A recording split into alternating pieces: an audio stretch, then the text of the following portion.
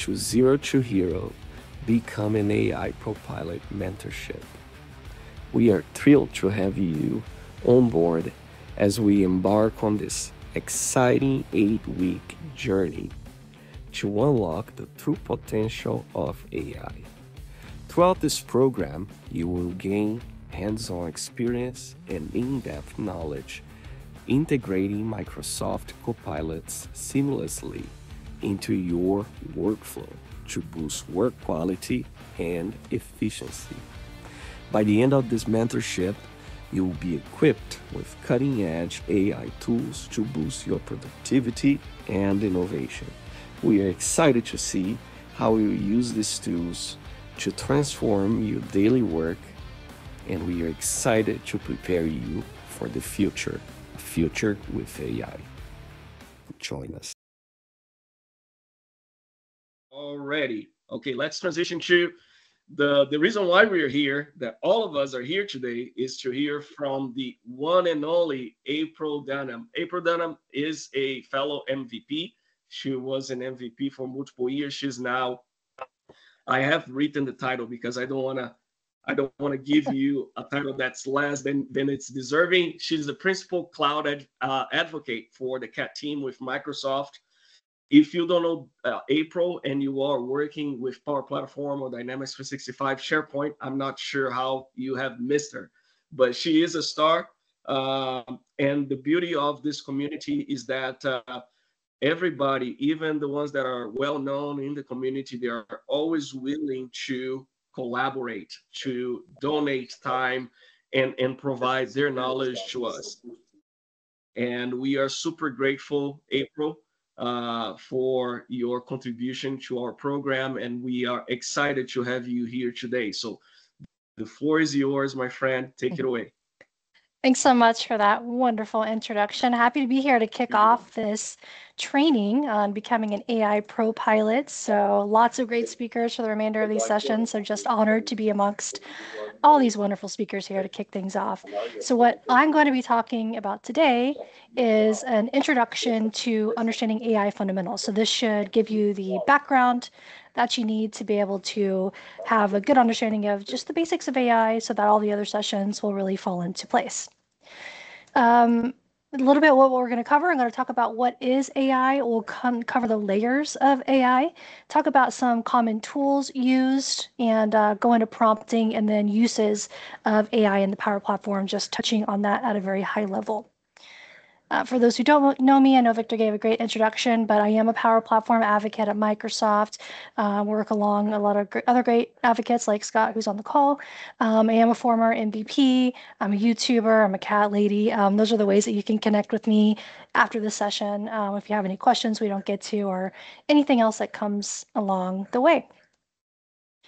Okay, so let's get started. So I am describing AI as kind of layers of an onion. So there's a lot behind the scenes that we need to unpack and different layers that we need to peel. So AI itself is really the outside of the onion, and there's lots of stuff within it that encapsulates it. So we're going to peel back all of these different layers here, starting with AI. So we've all heard of AI, I'm sure. So it's really just a software that imitates human behaviors and capabilities, and it can perceive its environment and mimic different cognitive functions. So there's all kinds of different artificial intelligence capabilities out there. We've all seen the movies. We've seen Terminator. We know, like just from that alone, what AI is. AI, though, is nothing new. It's been around for a long time, and we've seen it evolve and evolve over the years. So probably the thing that we're all really cognizant of now that's in the news and all the capabilities is something called generative AI, which we'll get to. But, it goes all the way back to the 50s with the Turing test. IBM had the Deep Blues, like it was able to beat a world champion in chess. That was in the late 90s there.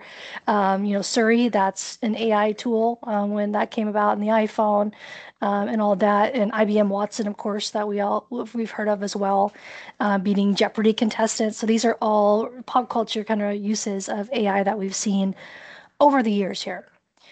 So that's AI in itself. But if we kind of trying to get our way into how is this applicable today in our modern world with all of the Microsoft products that we're going to be using and learning about throughout the course of this training. Well, if we go back another layer and peel back another layer of this onion, then we have machine learning, which is a subset of artificial intelligence that enables machines to be able to learn from existing data and improve upon that data to be able to make predictions and decisions. So this is trained on a vast variety of data sets for search algorithms and being able to have more capable and sophisticated systems. So what's a real world example of machine learning that you're probably using every day and don't even realize it? Well, email spam filtering is an example. So all email providers have a machine learning algorithm behind the scenes that analyzes different patterns in your email. So it looks for keywords, frequency, sender reputation, all those type of things, and it classifies your emails as spam or important or whatever kind of variables that we have there. So that is a modern day kind of thing that we use all the time. That's an example of machine learning in use. So if we dive into machine learning and go a layer deeper, we have something called deep learning. So this is a specific machine learning technique that in which layers of neural networks are used to process data and make decisions. So an example of this, so this is based off of machine learning. It's just a kind of subset of that, specifically for using those neural networks. So something you use every day probably for this is facial recognition. So anytime you open up your iPhone or your mobile device and you use Face ID to log in, that is using deep learning to make that happen. So it has algorithms behind the scenes that is analyzing your facial features and it's comparing those to stored data and it's identifying any changes. So it can detect the smallest things like you're wearing glasses, you have a hat on today, maybe you changed your hair color, things like that. It's all trained with these different learning algorithms to be able to handle those changes. So now we're getting to what we're probably all here for and what we'll be focusing on for the remainder of these sessions, and that's generative AI. So this is a subset. It's an AI concept. It uses machine learning and deep learning models to be able to create new visual, auditory, and content using prompts and data. So this generative AI in itself is kind of a blanket term, like AI is a blanket term. So AI covers all of these different capabilities and possibilities, whereas generative AI covers any capability that can generatively create some type of content for us. So what are some examples of this in types of, you might hear it referred to as Gen AI for short instead of generative? Well, text-based generative AI use cases like ChatGPT, if we've heard of that. So those are good for chatbots and content creation. We have image-based generative AI capabilities like DALL-E and Midjourney to be able to, you can use those for design and art and media use cases. We even have generative AI capabilities for audio and music. So there's like MuseNet and stuff. I use some of those. I do music on the side, and I've experimented with some of these for music generation, and then video generation, generative AI capabilities as well with things like synesthesia. Now, generative AI is pretty interesting because it is the fastest growing tool over the years. So we can see the time to reach 100 million users. So if you take a look at the mobile phone, right? So you think of the iPhone when that was released and, back to the flip phone days, it took 16 years for mobile phones to reach 100 million users. It took the internet 7 years to get to that point. Facebook took 4.5 years. But think of things like ChatGPT, which are generative AI tools. It took 3 months. So it just kind of shows the scale of how many people are using this and honestly how life-changing, game-changing this generative technology is. Just the sheer volume of people using this compared to all of these things we use every day too, and how long that they took to get to the same point. So it is an extremely fast-growing user base, and we're seeing this all over the place in the tools that we use day to day. So what are some of the things that this generative AI capability can do for us? Well, we mentioned content generation, and we talked about images and videos and all that, but it can also do code generation. generation. So you might have heard of GitHub Copilot. We'll talk a little bit more about that later on, but it can help us write code, images. It can do all kinds of things like summarizing text. So an example of this could be you start with a prompt, and I'll get into some details of just some few ins and outs of prompting. So every way that we interact with these generative AI capabilities is through a conversation. So we have to put in a prompt, which is some text, and then that helps us get information out of these different tools. So we could ask it to write a tagline for an ice cream shop, and it could give a response. We could have it help write code, like we want to write a SQL query, and images. So many different things we can do. So generative AI is kind of that blanket term for all of these different capabilities. But then we have something called an LLM, which stands for a large language model. So these are specific AI models designed to process and generate the human-like languages. So they're trained on a ton of data across the internet and all kinds of data to be able to understand this human language. So these are, a generative AI capability that we have to be able to do that. So you might also hear something called a small language model. So those are kind of like LLMs, except they're for more simpler use cases, more limited focus use cases. So they're trained on smaller data sets and are for really specific tasks. Like think if you have a smart thermostat, like being able to set the temperature on your smart thermostat and all that kind of learning. That would be an example of more of a small language model approach, where a large language model are trained to handle everything from helping you write code to helping you write a poem or a song. Now, within an LLM, you have something called GPT, which is a generative pre-trained transformer. So this is a specific type of large language model that's developed by OpenAI. So anytime you see GPT, that's what we're talking about here. And with GPT, there are all different kinds of versions of generative pre-trained transformers that we use. So we have all different types of instances of large language models, which I'll touch on here. But GPT is probably the most common large language model that you've heard of and that you interact with all the time if you're already using some of this capability. A little bit more about large language models as a whole. They're based on neural networks, and they do use that natural language to interact. So we got to put some language in, and then we get something out. So they understand many different spoken languages, and how it works is it just predicts the next word in a sequence of words. So I didn't get to go to Scottish Summit this year, but I caught Scott Hanselman's keynote on that. So he explained this really well. It's kind of like Celebrity Feud, I think, or you poll the audience, and then you have to kind of answer like, what's the most cutest animal, and then you just poll a random amount of people, and based off of the data that they have, they guess what they think the top 5 cutest animals are, right? So that's kind of essentially what a large language model is doing. Is if you put in something, it's just kind of guessing based off of the data that it has, what is the next best word in that sequence.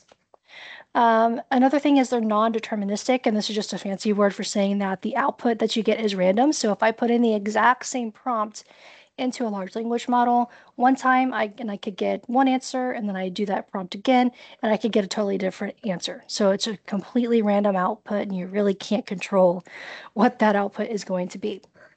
Now, some of the advances, this is technology that is changing extremely rapidly. So we've had several different models of GPT, for example, which is OpenAI's large language model over the past few years. And some of the new capabilities that are showing up is the ability to be multimodal. So this means it supports multiple modalities. So it can not only understand text and return text to you, but it can understand voice, video, and images. So you could upload an image of something and have it understand what's going on in that image and explain that. Same thing with video. And you can have back and forth conversations via voice as well. And there's all kinds of use cases in different large language models out there. As you can tell, like OpenAI isn't the only player in the game. Obviously, Microsoft has some, Google, you got the Gemini and all that. And then you might have seen I can't remember exactly who was it in the MVP community, but they're using the new Google model where it can actually create a podcast for you. So there's all kinds of capabilities where it can have a two-person, it can take any text that you put into it, and it can create a two-person kind of podcast explaining your topic. So there's all kinds of different, large language models for language translation, classification, and text generation, and kind of just showing the main players in the game so far, and kind of the tooling and stuff that you can do with that. So speaking of tooling, so we have large language models and we have GPT, which is OpenAI's kind of implementation of a large language model. So what are some commonly used GPT tools? So we have the models themselves, but we need basically an interface, an application to be able to interact with these different models. So that's what some of these common tools are. So if you've heard of Chat GPT, that is itself is just an interface to work with the GPT models here. So it's just a general purpose conversational interface that you have where you can go and have that human-like interaction, ask questions, ask for assistance, and it returns the information to you. So that's just an interface built for you to interact with those GPT models. I mentioned GitHub Copilot earlier. That is another example of a GPT tool and interface that uses a different model called Codex to assist specifically with code generation. So this is an LLM trained specifically on all the different coding capabilities. So it's tailored for developers. It can understand different languages like JavaScript or C# and all of that. And it can help with syntax, logic, explaining, can even help with documentation. That's what it's trained for. But like these models are tuned for that. So if you try to ask it random stuff like how much does an elephant weigh, you're going to get a message that it can't help you with that because it's only trained to help you with coding tasks. And then you have things like Copilot, which we'll talk a little bit more about here in a minute. Those are more like productivity assistant GPT based models here that our main purpose is to enhance your productivity through existing tools like Word, Excel, and Teams and all of that.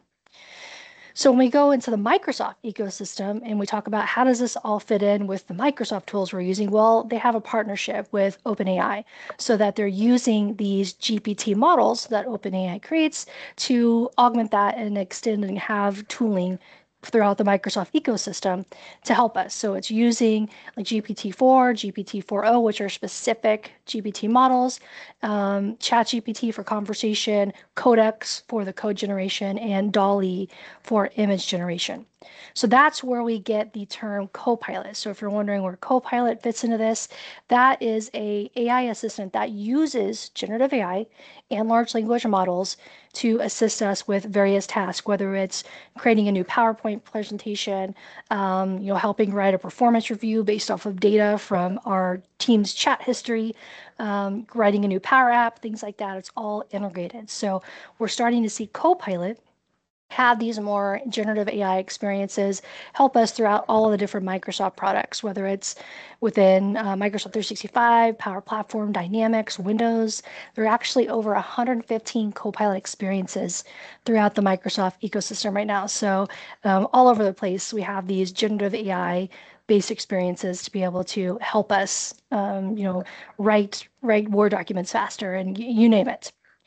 And we're starting to see an evolution too with the Copilot experience that we have. So again, these are all GPT-based large language models. And so we're kind of traditionally, it's been more focused on personal productivity. So helping us with, getting answers, brainstorming, generating images and all those kind of things that we need for a daily job. And then it's kind of evolved to more like how can it help groups of people? And then it's even evolving more to how it can help us more from a process standpoint and kind of more automate things, which I'll touch on here in a minute. But just to level set, like what are the key Copilot functionalities that we have? So, because it can get confusing because there's so many different Copilot experiences. So I wanted to touch on this briefly. Microsoft Copilot. So in the past, you might have heard this referred to as Bing Chat. So this was actually announced back in February 2023. But now it is called Microsoft Copilot. So this is basically like Microsoft's Chat GPT interface. So maybe right now would be a good opportunity to kind of show just some of these capabilities and what I'm talking about and how we interface with these models. So right now I'm in ChatGPT. Anyone can access ChatGPT for free. There is a free version here. So just go to chatgpt.com and you can start interfacing with this. So as I mentioned, this is just that kind of application layer where we can connect with these different models. So one of the things I mentioned as well is with these generative pre-trained transformers, we have different models. So just basically different versions of the models that we can work with. So the one that is default right now is called GPT-4o. This is that when I mentioned multimodal, this gives us that multimodal capability. So I could upload an image and ask it information about that. I could have it create images and different things for me and have that, or a chat-based experience even. There's a ProPilot or ChatGPT app that you can download on your phone and just use your microphone only to have a back and forth conversation as well and ask it all kinds of questions too. So that's what the O model does. There's also a new Canvas, which is in beta. So that's really good for writing code. And it kind of explains what each of these models do. So there's one kind of geared more towards advanced reasoning, like if you're wanting to solve like math problems and things like that, you can switch the model that you're using based off of what you need to do and what you're trying to do with generative AI. And these kind of show you some of the examples that we can use this for, as far as creating images, brainstorming. But you can just ask it anything you want. Like, I want help brainstorming a session on explaining the fundamentals of AI. And it doesn't even matter if you misspell stuff because it's able to extract all that out. So I kind of misspelled a few things there, but it's fine. So now it's just in real time, kind of giving me an answer and helping me kind of brainstorm what might I want to talk about in this session here. So what is AI? What are the key components? Might want to explain large language models. See, you don't even need me because we can just go to ChatGPT and have it give you all the basics of AI right here. But this is just one thing that we can use it with here. But I mentioned it can be like multimodal, so I can say create an image that depicts what AI is. So it can do all kinds of different things for us. So now it's going and using this LLM to create an image based off of what I put in. And it has, I guess, what's called memories as well. So as you connect and you work and you talk with these different GPT models here, it's keeping track of what you talked about and it's able to have that recall so you can use it in future conversations. So here's a nice image that I created that kind of shows AI. So I can copy and use this all the time. You can even do things like, so this is some newer functionality that was added that I think is pretty cool. So if there's certain elements that you don't want, so maybe that's kind of weird because it's spelled weird. And this, I can just shade those and I can say remove these parts and keep tweaking the image too. So this is part of that GPT-4o capability, the newer capability to modify the image, and it's going to give me a modified version of this. So this is something that if you aren't already, should probably be part of your like day-to-day operations. I don't think there's a day that I go without using some kind of ChatGPT or Copilot type experience. So now I can see there's a modified version with those two pieces gone. So just a quick example of kind of what we can do with some of the image capabilities within here too. And as I mentioned, it can kind of have that knowledge of you. So this is basically OpenAI's implementation of how to interface with its GPT models. Copilot is Microsoft's implementation of that. And again, the benefits that you're getting from this is there's a web version and there's also a work version of this. So, with the work version, when you're talking with this, it's going to have context of all of your work data. So it's going to be able to go through your emails, through your Teams messages, files that you have access to, and use that as knowledge essentially to inform its answers rather than just publicly available data on the web. So, with the web portion that I have selected here, it's going to be very similar to GPT. It uses the GPT-4o model, and I can have it answer questions, like what are 5 to 6 ways to beat procrastination? I know I struggle with that, so this might be good to know. And it can give me some quick answers here. One thing that it does that you don't always see with ChatGPT is it does cite its sources, so I can go to any of these links. These are clickable and find out where it's getting that information from the web. You have a chat history here of the things, the conversations that you've had. And then I can always switch over to work mode. And now this is the same technology, but just having access to my work data. I can ask it specific information about people, files that I have, ask it to summarize catch up what's new in my inbox. These are kind of helper prompts to summarize the last 10 emails that I have, which is really cool. So it has all of that context that I have here to be able to get these quick summaries. So that's one implementation, and this is Microsoft 365 Copilot. So one of the things that this is doing, just to go back to the slides here, is it has all of the context. So it's a large language model. So it's like having the power of a large language model with the power of Microsoft Graph, which is where all of your data is stored in the Microsoft ecosystem, plus all the power of Microsoft 365 apps and the internet. So it's really a supercharged Copilot, ChatGPT type interface that we have here to have all of that context and awareness.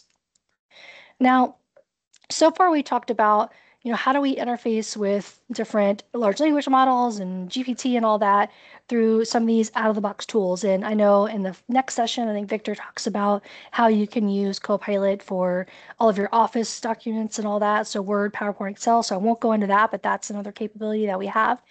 But what if you want to do something like have your own custom Copilot experience? Well, that's another thing that we can do. So rather than just relying on these pre-built interfaces and models that we have that just go and pull out information from the web, what if we wanted to build our own custom one over our specific data? Well, that's what we can do with things like Microsoft Copilot Studio. So that allows us to build our own custom Copilots over our data. So we have all of these Copilot experiences within the products, but the ability to build our own Copilots as well. Now, there's so much terminology I'm throwing at you, so hopefully your head's not completely spinning.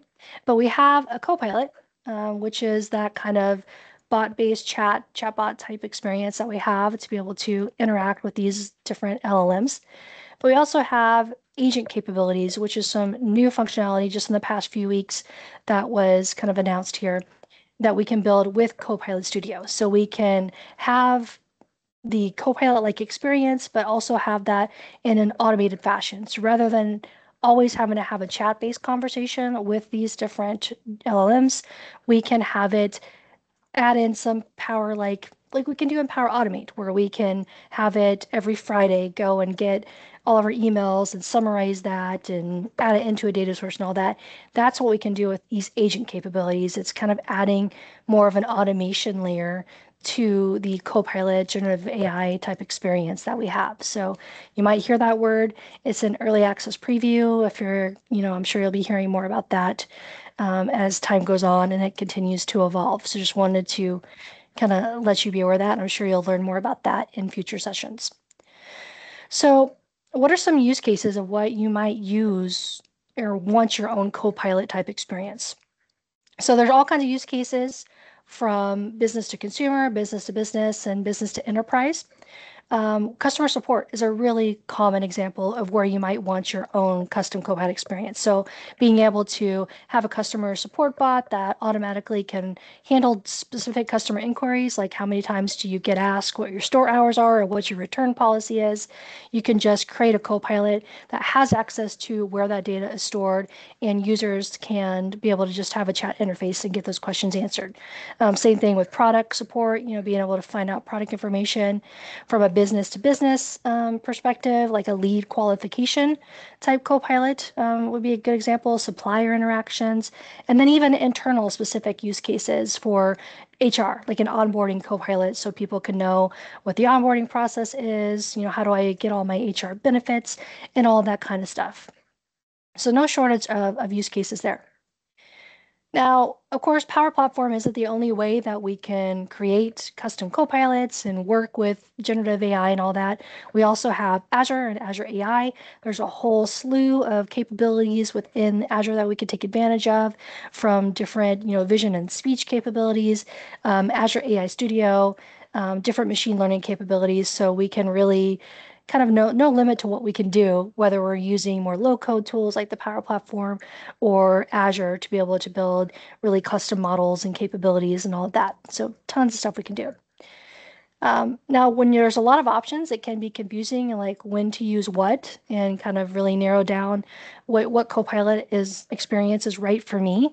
Now, this isn't an end-all be-all guide, but just kind of more a decision tree to get you thinking when you might use what specific tool. So if you need a Copilot experience and your first decision point is, do you need to be able to chat with your own data sources or not, right? So if it's just getting information from the general web that you want to have brainstorm or, just general large language models, then Microsoft Copilot is a good fit for that. So that's that kind of chat GPT-like experience that we have. Data can travel outside of your tenant boundary, so you can go out to the web and take advantage of all of that data. But if you do want to be able to get information based off your own data sources, like messages interactions I've had in Teams or files I have access to, then that's when, as I showed earlier, we can toggle in Microsoft Copilot from web to work, or you might use the work capability of Microsoft 365 Copilot, which has the power of the graph in Microsoft 365 applications to get that additional context. Now, the other decision point too here is, do you need to be able to build your own interface and have a more managed experience with that? And so in that case, that might be where you want to build your own Copilot. So you might want to have really define the data sources that it gets information from. And if someone asks for this particular thing, like how do I submit an expense request, you want them to go through a very specific path. So that might be a custom Copilot play. And then you just need to decide, well, do I want full control over everything, or do I want to take advantage of some of the out-of-the-box capabilities and just be able to tweak my data sources and actions and all that? So that's kind of a decision between Copilot Studio or AI Studio, or maybe a mixture of both, depending on your use case. So that just hopefully kind of explains some of the key differences between that. Now, to get the most out of any of these tools that we're using, you really need to know about prompting. So you might have heard of prompt engineering and all that, and that being kind of a real popular thing nowadays, need to know. So essentially a prompt, all it is instructions that we do send to these different generative AI models so that we can help accomplish a task. So this is, no matter what tool we're using, we need to put in a prompt to be able to get what we want out of it. Now, just to do a high-level run-through of the different Power Platform specific experiences where we'll have generative AI capability and we'll need to know how to prompt. We have in Power Apps the ability to create applications with prompts. So we just put in a prompt, like I want an application for managing onboarding process, and it can go and take that. And there's new things like Plan Designer that can help you define user roles, your data model, the different applications you would need, and things like that.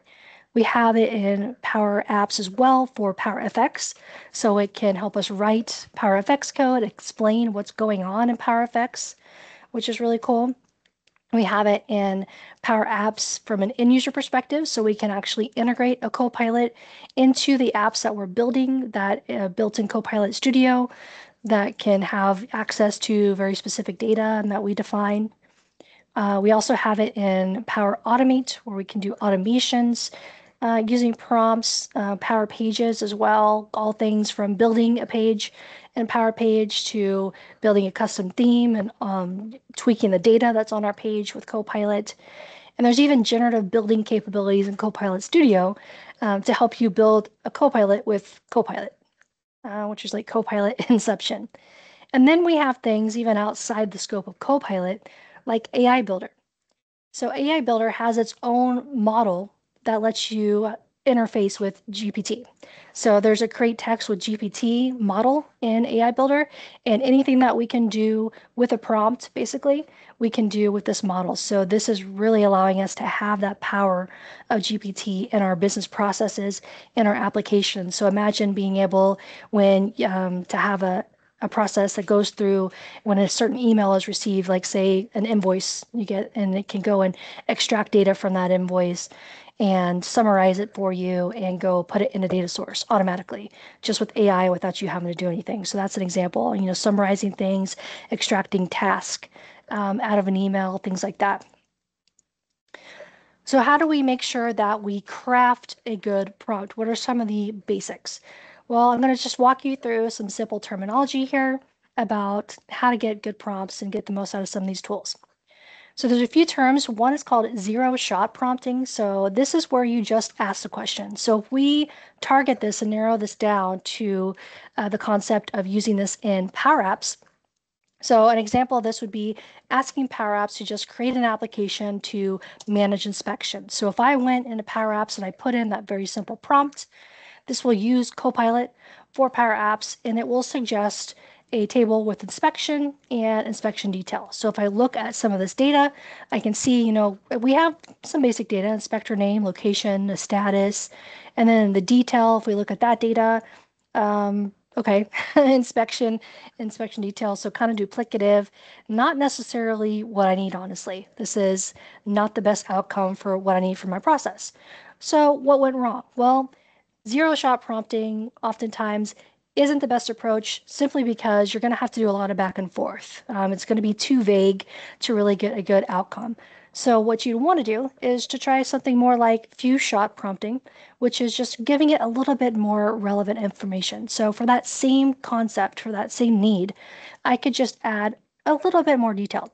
So I can say create an application to manage inspections, but it should handle fire equipment safety inspections for multiple customers and have a checklist and a pass-fail status.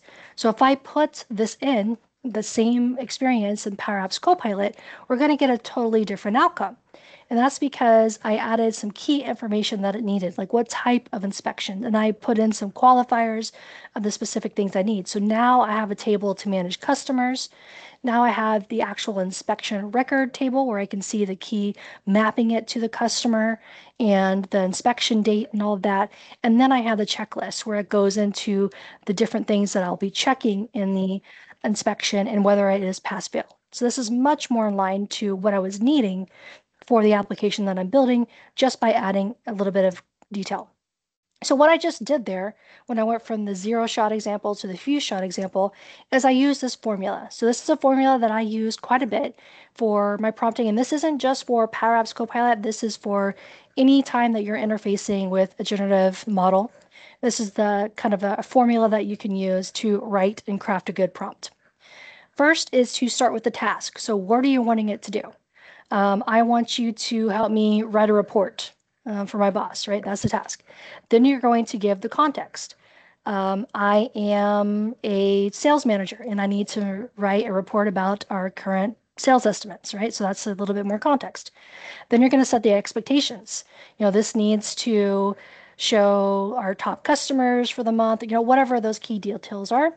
And then the output. So you can, depending on what tool you're using, specify the output of how you want this. Like I want this to be formatted in a short, easy to use format for a sales manager who just wants the, TLDR version, something like that. Or you can even customize if you want the output in like bullet point format, you want it to be in JSON. There's so many capabilities there. But if you follow this formula, you're going to be pretty set no matter what generative tool you're using. So how could we use this, say, in AI Builder? So let's take a look at a prompt that we might write. We're going to start with the task, ask it to create a product feedback summary. The context we're giving it is based off of recent customer reviews. And here you can dynamically pass in some content. So that's what this reviews piece is showing, is I'm going to dynamically pull in some information there. Then we're going to set the expectation. The summary should identify key themes, overall sentiment, and any recurring issues or praises. And now I'm just going to put in the output. So format this to be concise and present the information in a clear, easy to understand manner suitable for a marketing team meeting. All right. So with all that context, we're going to use AI Builder in that create text with GPT model to build this out and see what kind of output we're getting. So this is using OpenAI's GPT model. Same thing that we saw when we went to chatgpt.com. The interface for interacting with it here is just different. So I'm going to pass in right here, so I'm just creating an input property, and I can put in some sample data. So I have some customer reviews here that ranging from positive to negative, and I'm going to just run this and test out my prompt based off. So I fed in some sample data of customer reviews, and now here is the output that I get. So this is using that model. You can see exactly what I ask it to do. We have some key themes, we have sentiment, and then we have recurring issues and praises. So that's an example of kind of what we can get with that. Now that is good, and that basic formula will be good for probably 80% of the use cases, but you can tweak that. And this is a formula that I use sometimes. It's just slightly expanded, just subtly. that could potentially get you better results. So you can add into the mix a persona at the start. So you can, I'll give you an example of this in a minute. So rather than just going straight off the bat with the task, you can kind of give it more example of the persona, the context, then go into the task, the key expectations, the format, and then a tone. So just slightly tweaked, but it does make a difference as we'll look at. So using this exact same use case, this is how I would revise this prompt. I would say you're a senior product marketing manager. So that's the persona that we're adding into the mix. And the context is you have just been tasked with evaluating feedback on your latest product, the Contoso widget. So we didn't have this before, this persona and context. Now we're going to have the same task and the same examples here to create the feedback summary, the key themes and all of that. The format, I'm going to have it, don't add any additional information, use concise language, and then the tone is new as well. Just going to have it in a friendly tone, easy to understand for a marketing team meeting. So we're going to use this same prompt here, the same tool, AI Builder, but just with this revised prompt. We have the exact same reviews as well, so I didn't change anything in the input there. So all the same reviews as we had as last time, but we'll see how the outcome is going to be quite a bit different from the outcome that we had before. And I don't know how closely you looked at the output from the first prompt, but you might see some things have moved because I asked it to kind of classify the recurring issues and themes and all that. So we'll have this kind of load the response. And we'll see like the output just looks better. This is more copy and pasteable. So the other one had all these asterisks kind of everywhere, right? And it was just really simple bullet points.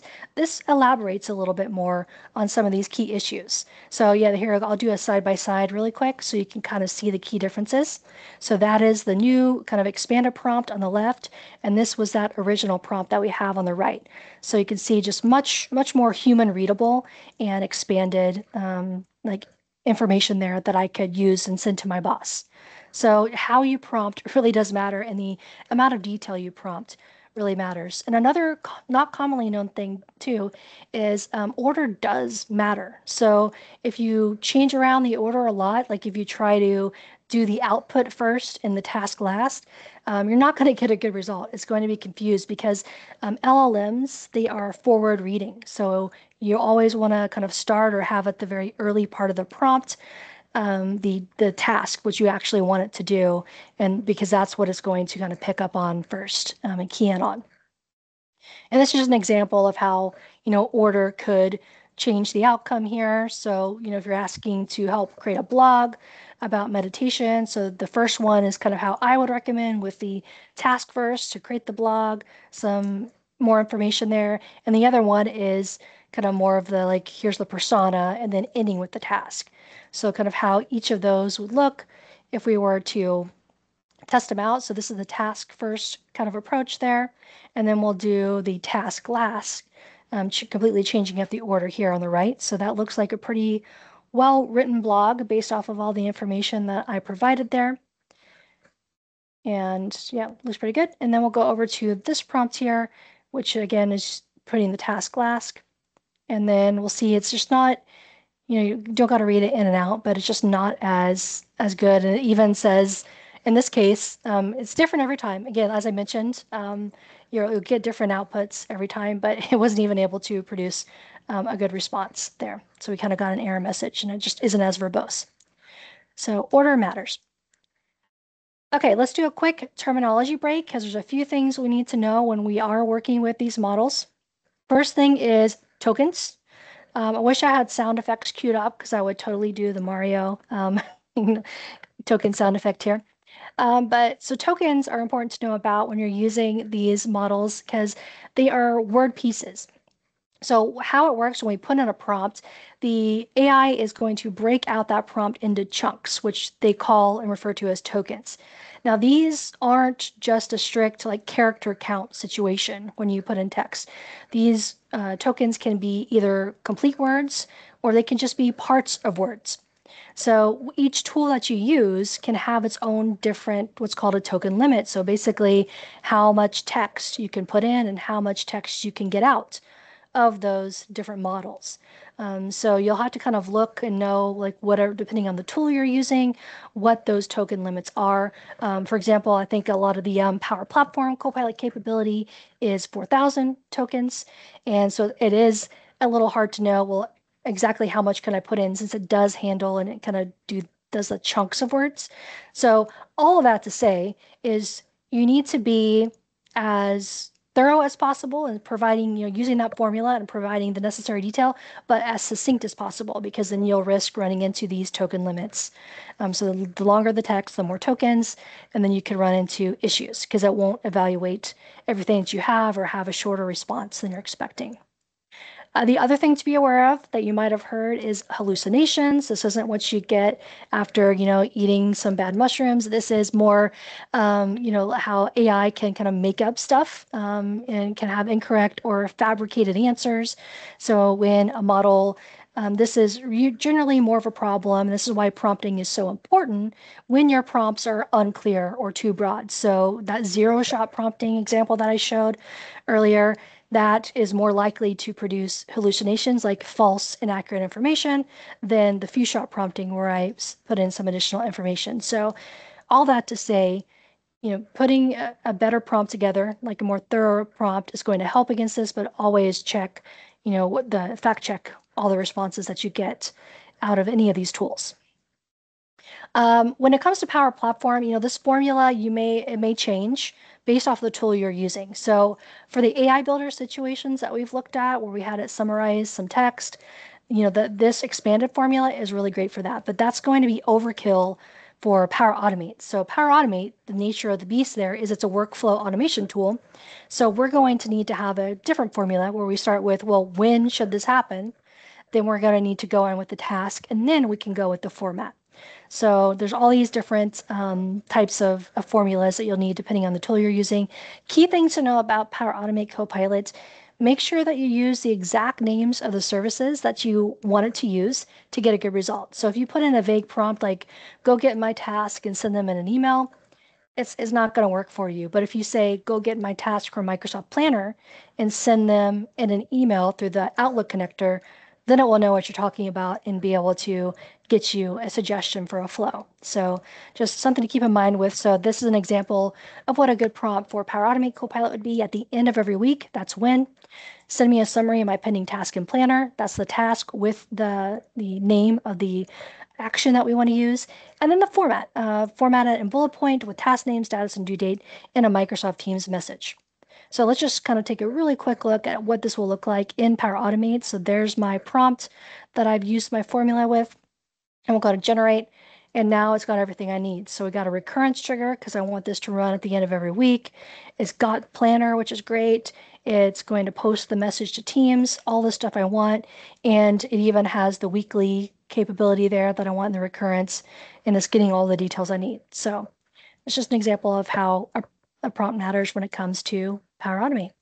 Same thing with Copilot Studio. It doesn't need a when, but you will want to start with the task, context, and expectation. So it's just a simplified version, basically, of our basic prompt formula where we're not specifying the output because the output's going to be a Copilot. So like, let a user check the status of a flight, anticipating the flight number and date. For each question, add 2 variations and a speech alternative. So that would be a good example of a prompt there. Now, just a few more things when we're talking about prompting. These really apply to AI Builder. So hopefully you all can go try AI Builder and see some of the great capability that's in there. But the models, as I mentioned, so with ChatGPT, I clicked on that drop down. There are all those like 4.0 and mini and all those different models. In AI Builder, we can choose either the GPT 3.5 or GPT 4.0 model. So you can specify which model to use there. Generally, probably 4.0 if you're wanting to do some of that advanced capability is best. Speaking of those token limits, you'll notice that I have those written out here. 3.5 as 16,000 tokens, but 4.0 allows up to 128,000 tokens. So what does that mean? That means you can get more robust responses and longer responses from the 4.0 model that you can use. So an example of how different these models can look. So for this example, I'm going to ask it to classify feedback. So pay attention here. We have 2 positive, 1 neutral, and 2 negative feedbacks using the 3-5 model. I'm switching this right now to the 4-0 model, and we'll see what we get here in this classification. Now it's changed to 1 positive, 2 neutral, and 2 negative. So this is showing how much better the 4.0 model is than the 3.5 model at these type of classification scenarios. So it picked up on the fact that this one, you see that neutral feedback, the widgets are fantastic, but there's a however, only one complaint is shipping time. So the 3.5 model is like, oh, I see that it's fantastic, so that has to be positive. The 4.0 model is able to take more of the context and realize, well, there's a shipping time issue as well, so I'm going to classify that as neutral. So 4.0 is generally a better model to use for these cases. Other thing, kind of last big terminology thing to keep in mind of is temperature. So this just controls the randomness of the response. So as we mentioned, all of the responses here are random. So we can't really control, from one instance of it to the next, what exactly it gives us, but we can control things and kind of help limit some hallucinations and things like that by adjusting the temperature. So that just, the higher the temperature, the more creative and varied the response is. The lower the temperature, the more focused and predictable. So this really just comes down to creativity versus accuracy. So for your specific prompt, if you're wanting to help it brainstorm ideas, help you write a novel, that would be something where you would slide that temperature thing maybe a little higher so it can be a little bit more fun and creative. If you're wanting to use it for like a business task, like the classification scenario that we just used for feedback, well, you'll want that to be on the lower end so that it's more factual in its answers. And we're in the home stretch here. Just know your outputs. So with AI Builder, we can have the classic text output, but we can also output data as JSON. So if we take this same feedback classification, if I wanted to be able to, instead of just emailing this data, like maybe add this into a database, having that in a JSON format might be really beneficial. So just by toggling that to JSON, now we're going to have that in an easy to read format. So I can go parse this, say in Power Automate, and have that add this to a database for me easily by changing the output. So that is a capability that we have. We also have the concept of something called grounding. So it's not giving, not putting your AI in trouble. This is just giving it some additional data context so we can ground our AI prompts in AI Builder with data versus data if we need to. So I won't go into the ins and outs of that because I'm sure there'll be further sessions on that as well. So I'll just kind of skip a little bit to the end here because there's just so much to talk about. So another last thing that a couple things I want to leave you on is when it comes to your data, when you're using ProPilot specifically, it doesn't share your data with anyone or use it to train the large language models. So Copilot only uses and shares data that you have access to. A thing to watch out for is be careful about some, security by obscurity. So, if you're building your own custom Copilot in Copilot Studio and connecting it to SharePoint, a lot of people might hide a SharePoint list, but not actually change the permissions, and then stuff suddenly showing up, that they didn't think that they had access to previously. So that's just, something to be aware of. But if your data is not being used in this case to train any of these models or anything like that. If you want ideas for things, what are things that we can do with these different Microsoft tools? Like, what can I do with AI Builder? What can I do with PowerApps Copilot? We have a prompt library that you can go out to. There's a short link in the bottom left-hand corner there, and it has a bunch of sample prompts that have been tested that you can plug and play and use in here. And if you start using some of these tools, if you complete this training and you find some cool prompts, I would love to see them in this repo, and you can get a cool badge, as you see there for a Prompt Pro badge. That's a Credly certified badge that you can have and display and on LinkedIn and all that kind of stuff. So yeah, definitely get some ideas from that and share your prompts. Just a few resources that I wanted to leave you all with. There's the prompt library. We also have a Copilot Learning Hub. So if you just want to go even deeper, just to augment this great training that you're getting, to see more of the Copilot capability across the Microsoft stack, there's all kinds of video content, tutorial, sample code, everything that you need on that one-stop shop. There's prompt overview, so if, there's an AI builder prompt guide, which shares some of the stuff that I covered today. So all kinds of great resources, and I'll make sure that you have access to this slide deck as well. So with that, we have a few minutes. I wanted to thank you all and see if there are any questions that we need to cover here in the last few minutes that we have. Yeah, and you're free to turn your cameras on if you want to ask a question. It's okay to put it on the chat area as well. Go for it.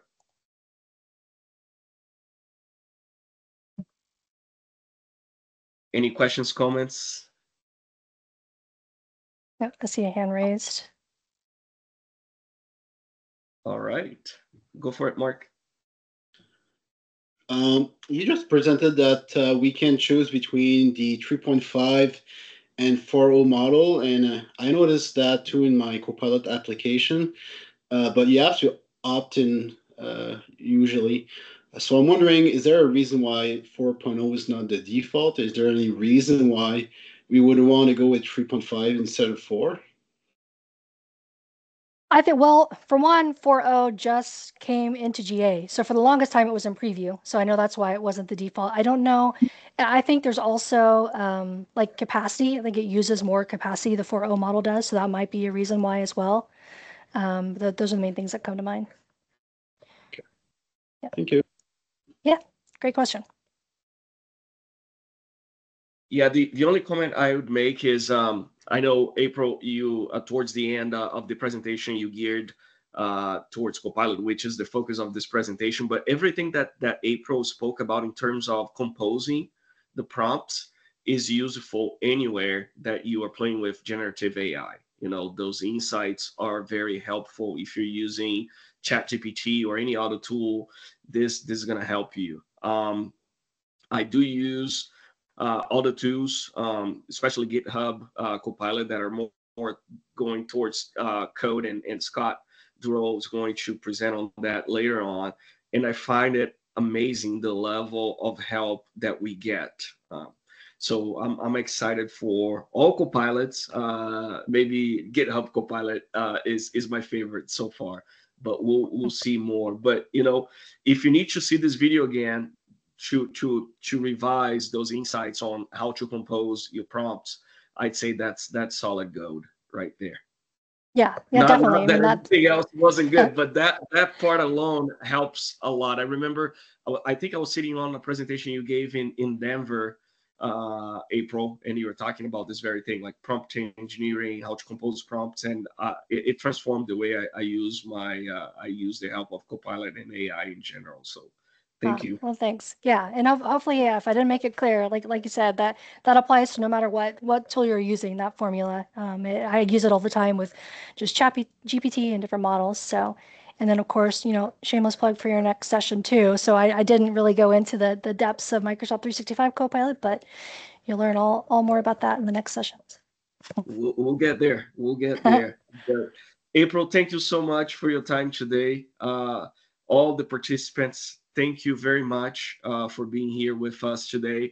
I failed to show the resources available with the course. I tried to communicate that with email, but I know that a lot of people may not have received or read it. But everything in terms of accessing the class is available here in this page. You have the link to the session that we are live. You have access to the course material. So as presentation is complete, we're going to make the slide decks available, or some parts of it available in this library. You can download an ICS file so that you don't miss the class. It'll give you reminders. And also we have a smaller group in WhatsApp that you can become part of. We can engage in discussions if people have, jobs and internship opportunities, whatever. This is the place for us to engage and communicate there. All right. I know that all of North America, maybe even Central America, is going on not daylight saving time. We are falling back 1 hour next week. So classes at the same time if you live in the Americas, because we are falling back 1 hour, but it may change for people who are living elsewhere. So if you live in Asia, Europe, I know that you're not going through your time change just yet. So download the calendar reminder. I believe it's going to inform you what's the new time for classes from next week forward, and maybe until your time, your clocks change wherever you live. Thanks again. I'm super excited for this program. I'm excited to learn. I learned lots today. This lesson is going live on LinkedIn at 11 p.m. my time, or 11 p.m. Eastern, maybe. We'll double check. And then it's going to our YouTube channel. So again, one more time, April, thank you very much. And we'll see you soon. All right. Take care. All right. Thanks so much. Bye-bye. Bye-bye.